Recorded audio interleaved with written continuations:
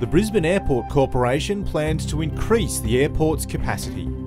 This expansion requires the preparation of a 350-hectare land surface to build a second parallel runway and taxi lanes on. The construction entails more than 13 million cubic metres of sand to be reclaimed on the wetlands at the northwest of the smaller cross runway. It's vital that these works are carried out without disrupting the ongoing airport activities. Jan de Nul proposes to carry out the work with one of its most modern trailing suction hopper dredges named Charles Darwin. This vessel, built in 2011, has a hopper load carrying capacity of 30,500 cubic metres per dredging cycle. The Charles Darwin complies with the most stringent environmental standards regarding emissions, waste and wastewater control. Complex reclamation work such as this requires careful preparation. The future reclamation area will be cleared of trees and roots, levelled off and confined by containment bunds, reclamation water, effluent systems and drainages.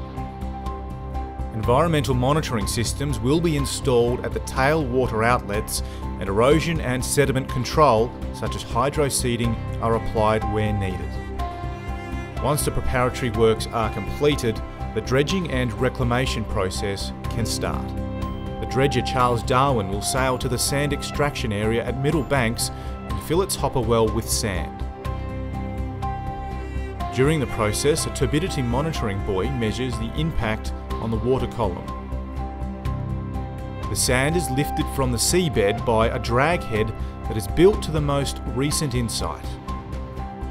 It features a movable visor and water injection at both ends of the suction mouth. These help to increase the dredge reduction and thus limit the environmental impact in the extraction area. The sand-water mixture is transported through the suction tube to the hopper well, where the sand settles down and is separated from the transport water.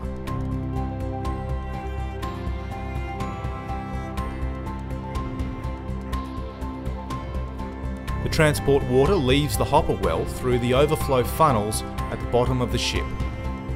A throttle called green valve in the funnels reduces the turbulence and the spreading of the transport water around the ship. As such, the disturbance of the water column around the dredger is minimised.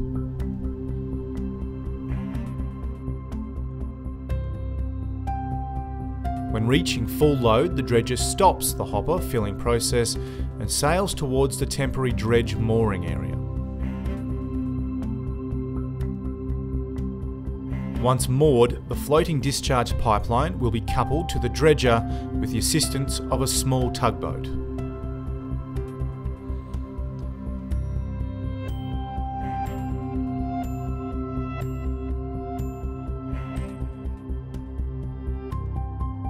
The floating coupling pipe is connected to a 4 to 7 kilometre long discharge pipeline between the mooring facility and the reclamation area.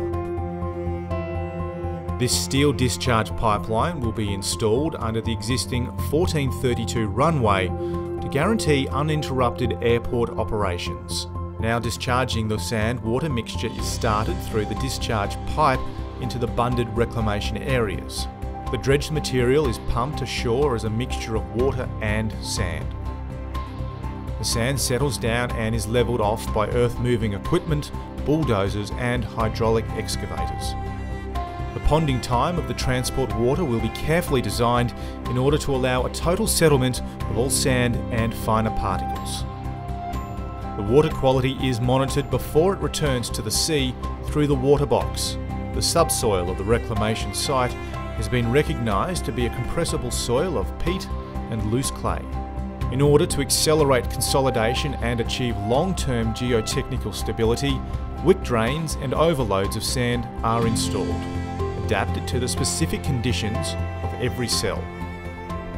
Additional mechanical compaction will be applied wherever required.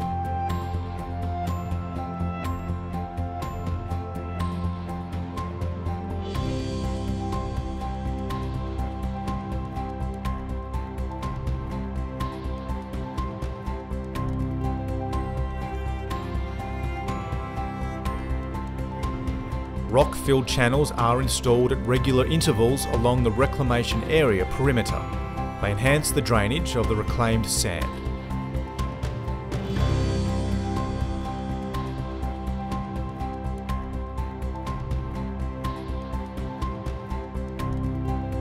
All bunds and drainage parts of the reclamation are protected against erosion by stabilising techniques. Upon completion, the whole reclamation is accurately surveyed for handover to BAC.